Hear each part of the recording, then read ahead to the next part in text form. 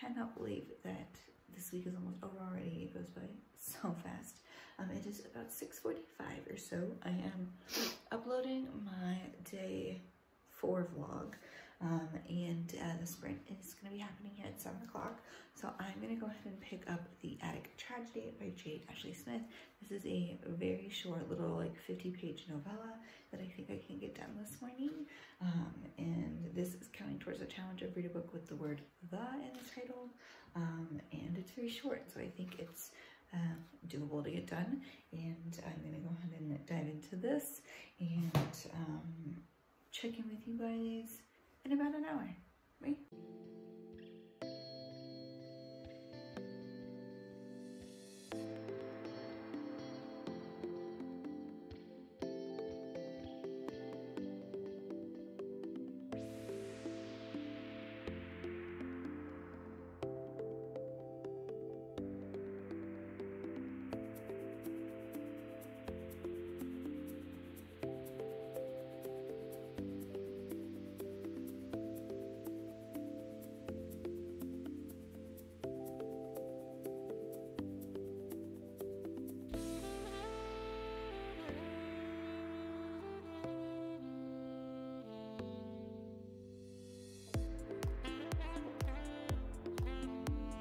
So it is about 10:15 or so. You guys haven't seen me in a few hours, but it's actually been a pretty productive morning. I got a little laundry done this morning. My day 4 vlog is uploaded. I'm editing my day 5 vlog. I watched a couple of Kayla's vlogs from the Reading Rush, and I have actually read a little bit in The Attic Tragedy by J. Ashley Smith, but I ended up participating a little bit in the sprint this morning, not much, but I made slow progress in this. I am up to page 21, but there's only 53 pages in this, so it's definitely doable to finish. I am actually really enjoying this. I really didn't know what to expect going in, but it's actually quite an interesting little novella. The writing is actually kind of wonderful. It's very descriptive. It's very like atmospheric. It follows our 2 main characters, Sylvie and George, or Georgie. Sylvie is the new girl, and George is very intrigued by her, potentially maybe has a crush on her. So I think there's some like young lesbian or maybe bisexual representation in here. There's also bullying, and there's also a conversation on bullying from the school bully, and George is a fat chick, so Tommy, the school bully Tommy, is fat shaming her and bullying her for being big, and so there's actually quite a lot of representation going on in here very early on, but I'm actually really intrigued, and the chapter ended very interestingly and quite intriguingly, so I am actually very excited to dive back into this and see what happens. And it's actually quite an interesting little novella, but I hope everyone is doing well for day 7 and their reading is going well. I'm gonna finish editing my day 5 vlog and get that exported and then dive back into this. We do have to do a couple errands today. We still have to go to Target, and we need to get some new sheets for our bed, and then we still have to go to the grocery store. And then we are planning on watching the second Bill and Ted today, so I definitely have to get this read at least, and then try to finish Anna K. We'll see, but definitely at least this. I hope everyone is doing well, and I will check in with you guys later.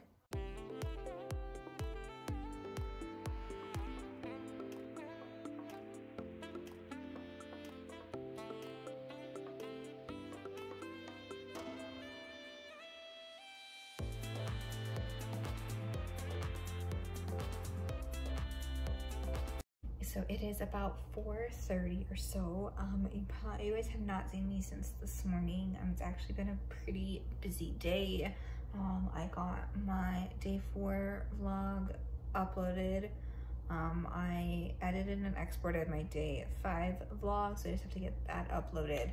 I watched my list of reading rush content videos I needed to watch.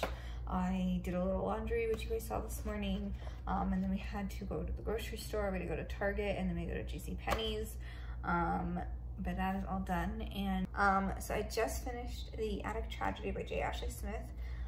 This was actually definitely not what I was expecting. I was expecting more horror, but I actually did really enjoy this. Quite a lot is addressed in this 53-page novella.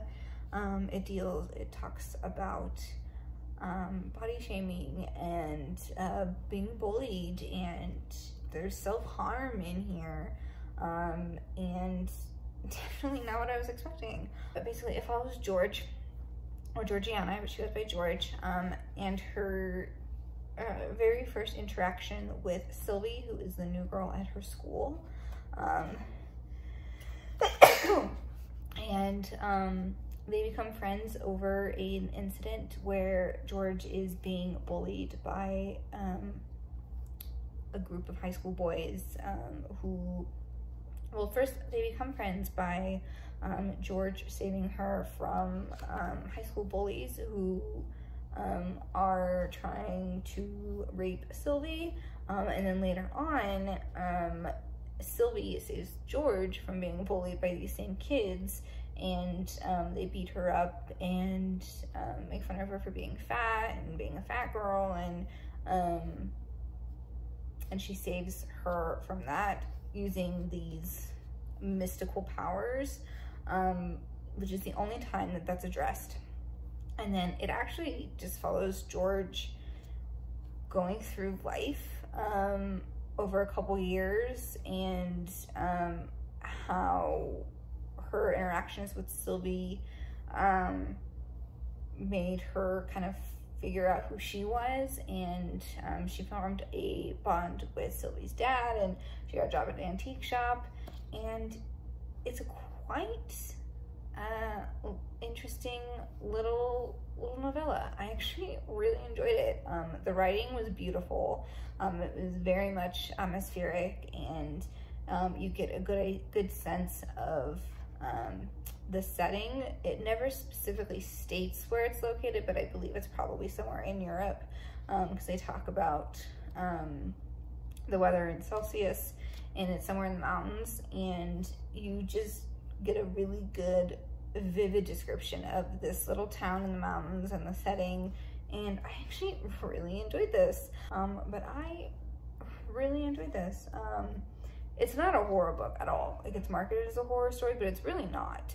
I don't know what I would classify it as, but it's definitely not horror. But I hope everyone is having a good Sunday.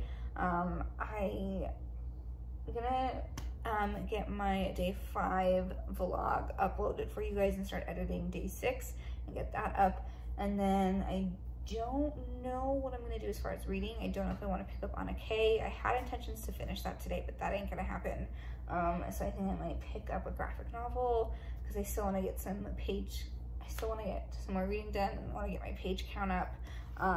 But I don't think I'm gonna finish any more challenges. But if everyone is well, and I will see you guys later. Bye. So it is about 5:30. No reading has happened since my last check-in. I am uploading my day 5 vlog right now, and then I was getting caught up on Kayla's from Books and Lala's vlogs, and then I was on Twitter kind of reading about everything that was happening and what's going on with the reading rush, and I didn't watch the live show because I do really want to read Such a Fun Age, and I didn't want spoilers, and I wasn't going to be able to complete it for the readathon, so I decided to not watch the live show, and I am very disappointed in what happened during the live show, and I heard about and was reading lots of thoughts and opinions and comments, and I have made the decision to stand with others and not continue with the reading rush next year, and to not continue to support them, and I am gonna put these vlogs up just because the content is already there, and I've put time into filming and editing, but I will not be participating in the Reading Rush next year. I think what happened was very disrespectful and hurt people in the community and Black voices, and I will not be supporting them. I will do my best to raise up Black voices and find other readathons to support. There are tons of them out there, and I feel like there's more and more popping up monthly these days. There are other readathons to do, so I've decided that after these vlogs go up, I will not be supporting the Reading Rush. I will not be participating in future readathons from them, and I recommend that if you don't know, to at least educate yourself on what happened. If you want to support them, that is your right, and I'm not here to tell you what you should and should not do. I'm just voicing my opinion that I have made myself aware of the situation that happened, and I am making the decision not to participate in future events from them or to support them any longer. I will check in with you guys a little later. I do plan on doing like a full wrap up still, just for my own benefit as well, to keep track of all of my reading that happened during the week. But moving forward, this will be the last set of Reading Rush vlogs. But I hope everyone is doing well on this Sunday, and I will check in with you guys later. Bye. Okay, so realistically, I am not gonna finish Anna K tonight. I do plan on finishing it, but I'm not gonna finish it for the Reading Rush. I'm not gonna complete the badge, but I do want to finish it over the next week. I do have the ability to realistically fit in one short read left for the readathon. Because I am on the Pacific side of the world, I've still got quite a few hours left. What I did do is I picked two books that I just recently hauled, that are both short and easy reads, and that are both by non-white authors. I put a poll on Twitter to last for a couple hours. That way I can finish editing my vlog and have some dinner, and then whatever gets the majority vote I'm gonna read. But the two choices that I picked are either gonna be Check Please, Book 1 Hockey. This is a graphic novel. So graphic novels are always quick reads. I've heard amazing things about this, and I know that I've heard amazing things about this, and I do know that it started as a webcomic, and I am very excited to read it. And then the second choice is The Black Flamingo by Dean Atta. This is a recent haul for me. I just picked it up from Barnes & Noble this month. Yes, it is like 400 pages, so it looks really big, but it's actually all told in verse, so I think that it's actually a pretty quick, fast-paced read. And this is actually a debut novel from Dean. He is a Black male, which I don't think we see a lot in the YA community, especially YA contemporary, but I am very excited to get to this. So we'll see what Twitter says I should read as my last read, but I do want to definitely get to both of these, but we shall see what my last read will be in a couple hours.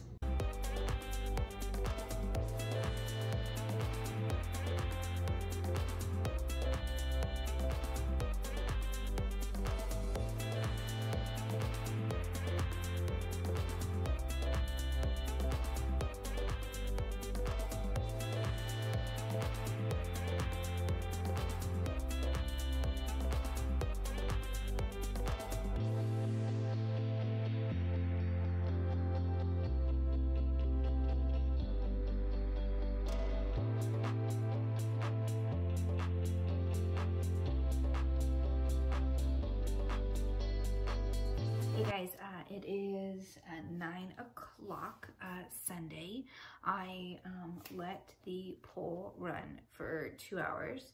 I ate dinner, watched an episode of Supernatural, and finished getting my day 5 vlog up, so I want to go check in with Twitter and see what it is I'm going to be reading as my last Reading Rush book.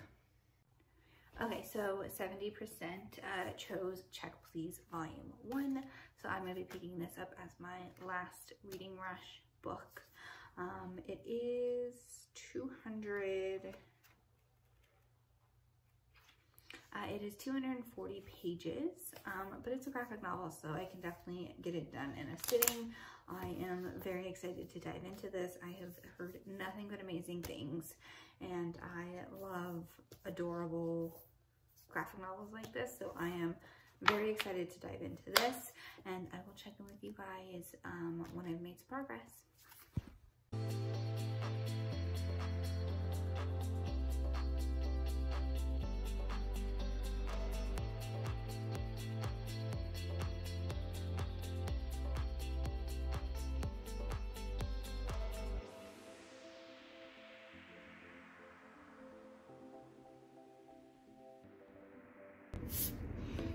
Hey guys, so it's pretty late.